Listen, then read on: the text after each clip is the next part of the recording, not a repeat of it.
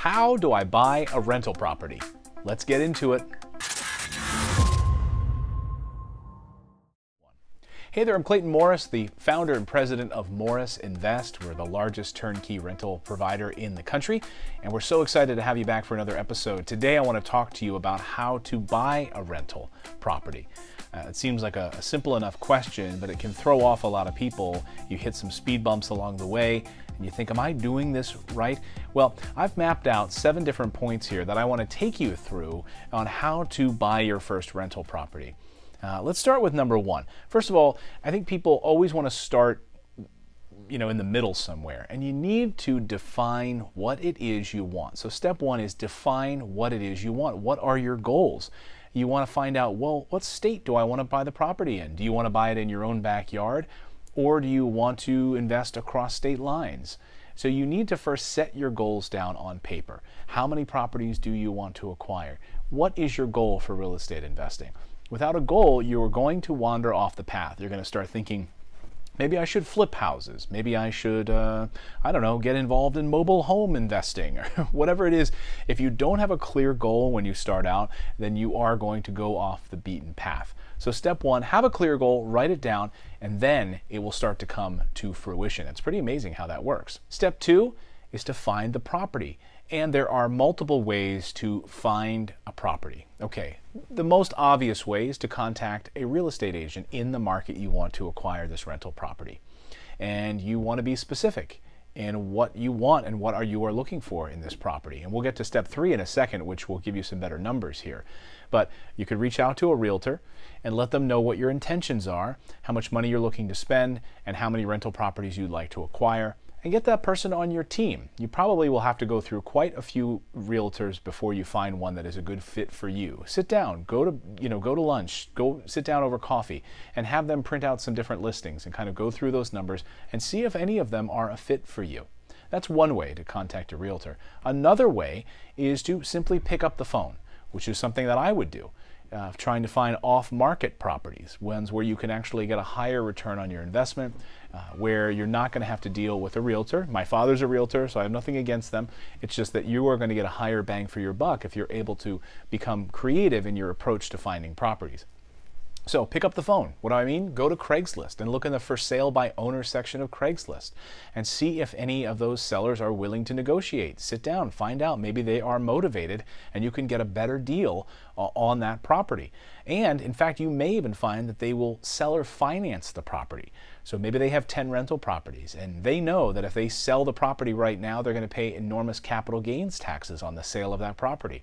Well, maybe they'll give you seller financing. What does that mean? That means they might construct a note, a mortgage, where they are the mortgage holder on the property and they are basically selling it to you for terms. It's a fantastic way to acquire your first rental property, using seller financing. That way you might not even have to come out of your own pocket for any cash up front, and you're able to get a property on the backs of the seller. Now, it's a win-win because you get the property, you get to now experience the cash flow and taking care of this property, you own the property, and the seller doesn't have to pay huge capital gains taxes. That's a win for him. Absolutely a home run if you can find them. Now, you just have to do some digging. Get out there, go on Craigslist, or you could even consider doing some direct mail in a zip code that you would like to target. So all of these things, we're going to dive in deeper to all of those subjects on future videos, but just for now, know that there are multiple ways to find that rental property. And number 3 is ROI, return on investment. Now, I have a whole video, which is the little thing up here, a little card you can click on, and we deep dive how to figure out ROI. But for now, just know that we need to make sure that we're focused on our numbers, return on investment. That's why we're in this game in the first place. I don't care about the cute, adorable little bungalow that we're going to buy. All it matters is that we're getting a high return on investment, and really make sure you know what numbers you're looking for. You can sit down with the real estate agent and say, I will not consider a property unless I can make 10 to 12% ROI. Whatever it happens to be. We recently went through this with a realtor we were working with in one of our markets. They kept sending us properties to consider, and I said, look, I have to be honest with you. I am not going to touch the property unless I hit these certain numbers. And they stopped sending me all these fluffy properties, and they started sending me specific properties that I could consider, and I ended up buying 2 of them. So you need to be very specific about your ROI, but really make sure you understand that. And again, the little video up here, you can click on it. We'll take you into some deeper diving on how to figure out your return on investment number. Number 4, take action.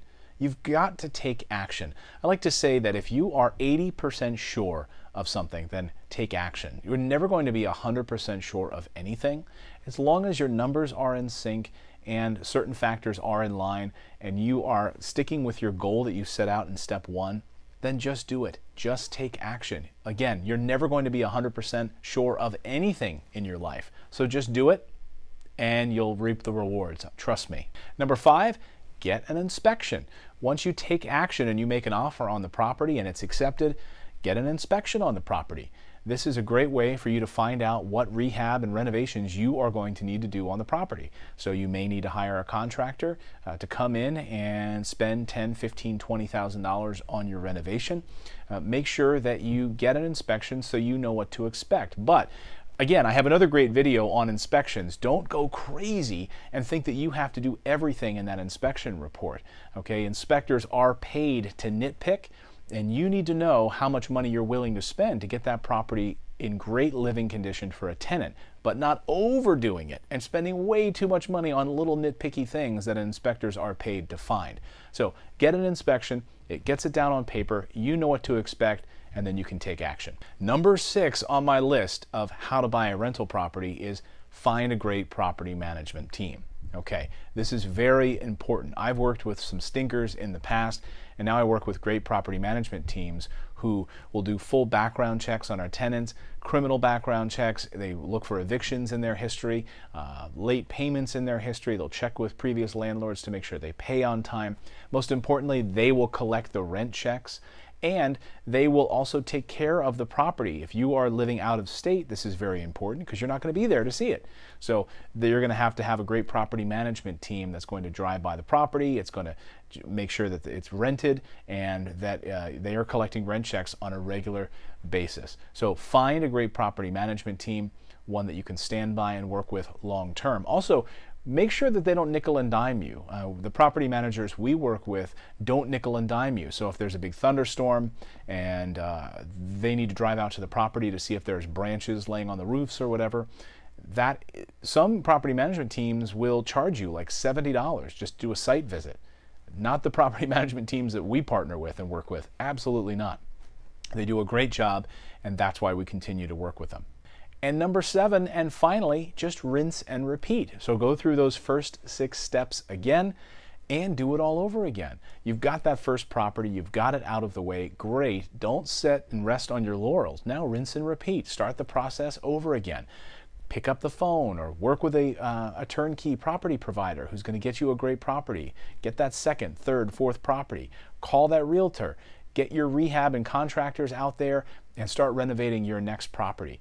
There's so many great ways to make money with rental investing. It is an absolute game changer, and I hope that you will take action and get out there and buy your first rental property.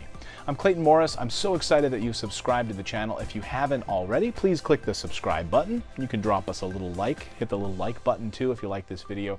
And we publish videos multiple times a week. I'm so excited to have you here. We'll see you on the next video, everyone.